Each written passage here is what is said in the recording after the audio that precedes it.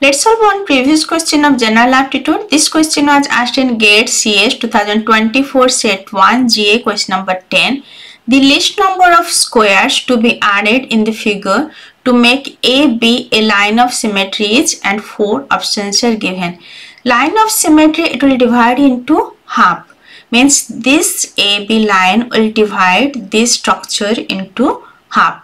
So a line of symmetry is a line that cut a shape exactly in half. So for making it half, we need to do same structure below the line and above the line. So now to match both structure, first we need to add a box here. Then to match this below side, we need to do same on top side, right? So there will be a box here for matching with this, then another box here. So here we added 3 square to make it half. Now up part and down part both were same. So you can say AB is a line of symmetry that make this structure half. Now we'll do this second structure. Here in the below side there are 3 squares. So in up we'll create 3 square that will be same as below.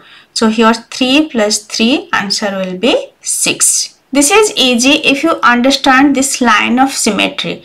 Line of symmetry is a line that cut a shape exactly in half.